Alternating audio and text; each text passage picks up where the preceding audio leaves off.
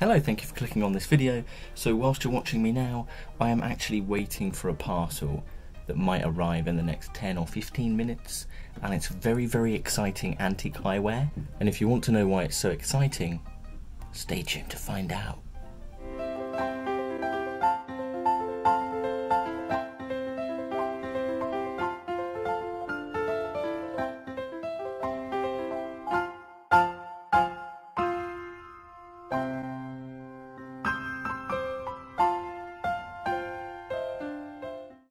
Priest & Ashmore was a manufacturing opticians that was founded in 1832 and had remained the family business for more than a century. They manufactured spectacles, monocles, pince-nez and glass eyes for the domestic market, as well as scientific optical equipment like microscopes and magnifying lenses. It was an opulent premises with mahogany-clad showrooms that featured on the Sheffield Directory for many years. But soon it would meet an unfortunate end. It's 1940. Britain and Germany have been at war for nearly a year and 3 months. A war that would take the lives of approximately 75 million people worldwide, killing an average of 27,000 people every day for 6 years. Thursday, the 12th of December 1940, 7:41 p.m. Sheffield was blitzed by a Luftwaffe air raid that dropped 16 high-explosive bombs and just over 11,000 incendiary bombs onto the city below, causing unprecedented destruction. Most bombs fell onto the city centre, with the last bombs dropping at 4 a.m. Unfortunately for the people of Sheffield, the city would be raided again just 3 days later, on the 15th of December, where another 11,000 and more incendiary bombs would be dropped onto the city. Over 660 people were killed in the raid, with another 1,500 injured. More than 40,000 people were made homeless due to the 78,000 destroyed buildings and homes. Unfortunately for Priest & Ashmore, their manufacturing opticians, who had been trading for 108 years, was one of the buildings hit. After the raid, the Priest family salvaged as many items from the ruins as they could. There was little more they could do. Since then, those salvaged items, spectacles, pince-nez, glass eyes, and even monocles, had been hidden away in a loft, in a suitcase, perfectly preserved, until they were recently rediscovered by the great-great-grandson of Edwin Priest. Okay, so that's the history of the opticians that was bombed in 1940, unfortunately. It's really hot in Japan, by the way, so please excuse the lack of usual Edwardian layers. So you may be wondering how these things came to me. So I saw the listing on an auction site of a new old stock monocle. I asked the seller, how do you know it's new old stock? New old stock means it's never been used before. It's new stock into a shop, but it's really old. It would have been new in the opticians when it was made, and it stayed like that. It was never used. I was like, how do you know that? You can't possibly know the whole history of this item. And that's when he told me the great story, that it was his great-grandfather's opticians that had been bombed. And I guess, you know, these styles weren't that popular in the 1940s. There certainly were still people wearing the styles that I'm about to show you, but they're more Edwardian and Victorian styles. They did last for quite a long time though, so it's possible that the opticians just had all these old frames still in stock, or perhaps it was just archives, things that had never sold over the years. Anyway, I was so thrilled to find this out that I asked more, and I was like, well, what else did you find? And he started sending me photographs of his wonderful collection that he said he would allow me to use in this video. And he kind of got that I was really interested in the history, and that I was a collector, and I wanted to display them and preserve them. And because it was like his family history, I guess he was really on board with that, because he did a really nice thing for me. I asked him if he could kind of make me a small set that's like a representation of the types of things that the opticians sold. And he obviously got that. I was really interested in it and that I wanted to preserve it, and so he did that for me, and that is what I'm currently waiting for. I have to be honest, it's actually a lot later in the day than it was when I first started filming this video.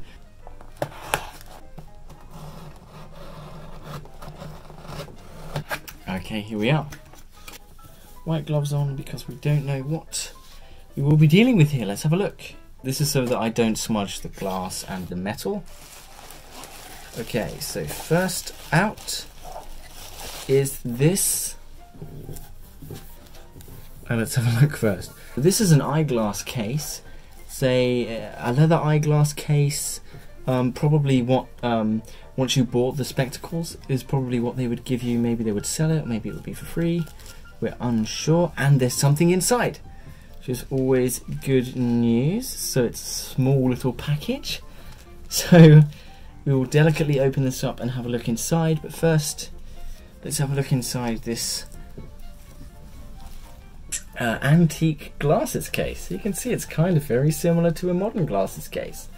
So the glasses would sit in here, they would be held in by this small ridge, and the lid kind of closes like that. So let's take a look at what's inside this small package here. Aha, I know exactly what this is. This, I think, is an ear hook. Okay, there we go. Look at this little beautiful thing. Okay, so this is going to be kind of hard to show, but this is essentially a hook. So this hook goes around your ear, and then this chain attaches to your glasses, your pince-nez, your monocle, and it holds it to your face. So it's a little bit more efficient than this string.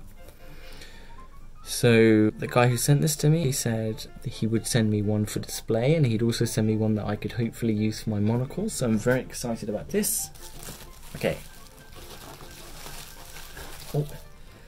Okay, so this, you can see this is a small cardboard advertising box, and potentially when you bought glasses again, you might pick them up in this cardboard box. Let's kind of delicately open this. So it appears to just open from the top, okay, like that. And then inside we have some glasses here. Okay, let's have a look. Okay, so the first is some pince-nez. There we are, look at that. Wonderful, beautiful golden pince-nez. Okay, I'm just going to place that there. It still feels a bit heavy, so I think there's something else in there. But here is the pince-nez, and as you can see, there it is, the pince-nez. Beautiful C bridge here. This is a C bridge type. You can see very strong prescription there. Can't see anything through it. And of course, here is the ear hook. There it is. Okay, so this one also comes with an ear hook. Beautiful pince-nez. Love it very much. Very beautiful C bridge type of pince-nez. This is very exciting indeed. The ear hooks appear to be the same. One of them is much thinner than the other, however, so I assume the one that is not attached to anything is the one he said that he would send for me to use with my monocle. So I'm very excited about that. And now what I'm going to do is peel away this I don't know what this is, foam, and there they are, the spectacles. Oh my goodness, beautiful spectacles here. I have to be very careful with the cardboard because it's very old, but look at these spectacles, there they are. Incredibly beautiful spectacles. Okay, so these have a wire temple, which means that they wrap around the ear as well. So let me try and open these up delicately. There we are. So these are in incredible condition for glasses that were stored for a very long time and then bombed. They're in amazing condition. Okay, let's wipe the lenses a little bit clean here. Luckily I'm wearing cotton gloves. The lenses on these are huge. I don't know if you can see this, but these are very thick lenses indeed. They far outreach the frame, and you can see these wire. I hope you can see these wire frames. We'll have a few close-ups afterwards, but you can see these wire temples, and they essentially wrap around the back of the ear. So I would really like to show you how these objects work. So if I'm brave enough, I will show you how you actually would wear some of these objects. Okay, sorry if the shots kind of changed. The battery ran out, so now we've recharged and we're having another look. So obviously here were the glasses the spectacles I was just talking about. You can see they have a very, very strong prescription indeed. I can't see anything out of them. Wow, what a great collection of almost unused, pristine condition. These ones have prescription lenses, so this tells me that these, the pince-nez and the glasses, were definitely used. Probably they were in the optometrists, they were in the optician shop, probably to have the lenses changed or some minor work done on them. So these probably would have been used by a customer, but again, they're practically brand new. Wow, what wonderful, wonderful, beautiful items. Nose pad still intact, metalwork still intact, the gold plating. These items are all gold plated or rolled gold. It's hard to tell at this stage, but wow, it's so rare to find them you know, perfect in this condition.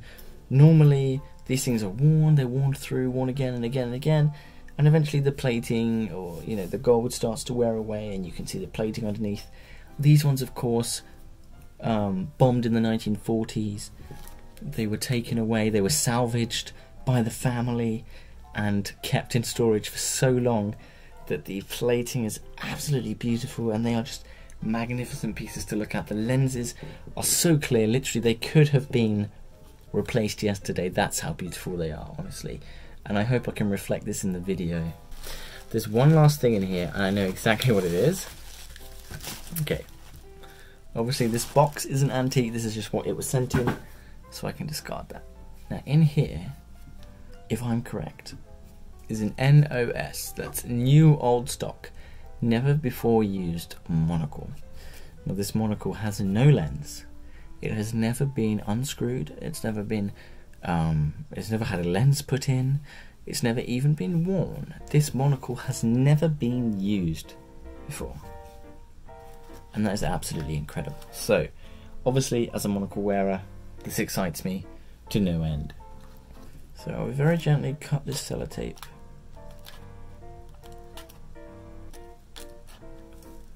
Okay, that should have done it. Let's see what we've got here. Oh, yes. Oh my goodness, look at this, perfect. So shiny. Even through this kind of plastic wrapping, this foam wrapping, I can still see how shiny this monocle is. Oh my goodness, okay, let's have a look. Oh, I want to open it. Oh my god! So shiny, so beautiful. Now normally when monocles get used, and sometimes it happens on my monocle too, is what you get is you get black, you get kind of a black dirt around the soldering, where it's been soldered together. And this just gathers from oxidization, it gathers from dirt on your skin. This monocle has absolutely zero sign of that. My goodness. Absolutely pristine monocle. This monocle here, as you can see, careful not to crush the things below me, this monocle has never before been worn by any human being. It's never been used, never had a lens put in, and consequently the gold plating and looking for hallmarks. I believe it is gold plated and not filled. Usually if it's filled it has hallmarks plated, not so often. There you go, look at that. Absolutely beautiful. You can see where the gallery is soldered to the frame. There is no blackening. It's just pure beautiful gold colour. Wow, what a sensational piece. I am so thrilled. This is absolutely beautiful. And to think that these things spent so long in an attic, in a case, untouched, undisturbed, unused, you know, just waiting for the right time to be used. These have just come to me, but you could say, you know, they were waiting to come to me. That's how I feel right now. I feel like these were things that were literally just waiting for me, and here they are with me now. And I'm kind of the first one who gets to look at these and touch these, you know, feel these and get a feeling for them. I think I'm going to leave this paper inside this cardboard box because I feel like it keeps it safe. You know, to feel these items, to hold these items, to experience these items. other than the family who obviously owned, or whose ancestors owned the shop. And here we are. Here in all of their glory are these wonderful, beautiful pieces of eyewear. And yes, you know, it's very easy to go online and buy pince-nez, to buy monocles, and to buy spectacles, and of course to buy antique spectacle cases. You can get them for nothing, really, literally peanuts. But to have spectacles, pince-nez, monocles, and boxes from one optician's, this is all from the same opticians, from the same company, is really very rare.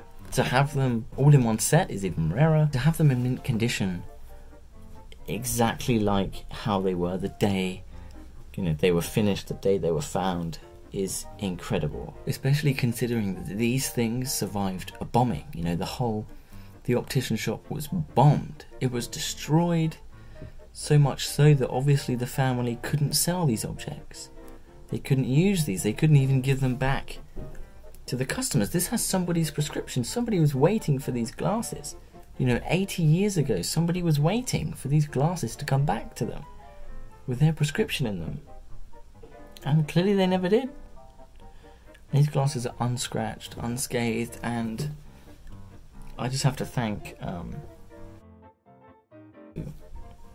you know, allowed me to have these so much, for giving me such beautiful pieces of history, such wonderful artifacts, such beautifully preserved things. Honestly, it may seem silly to some people, but it just means so much to have these. These are amazing.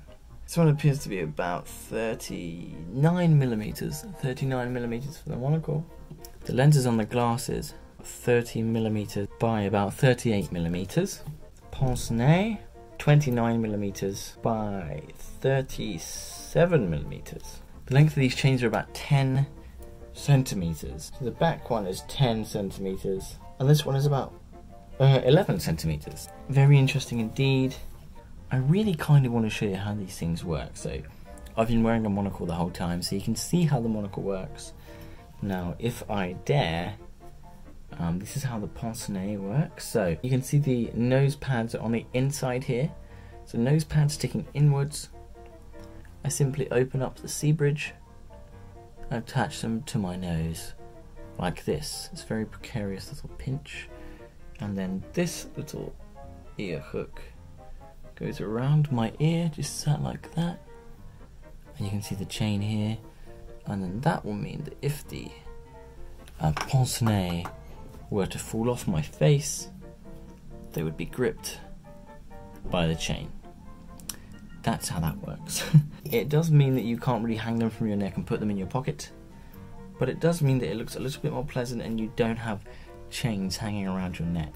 And with the spectacles, so you can see these wire temples.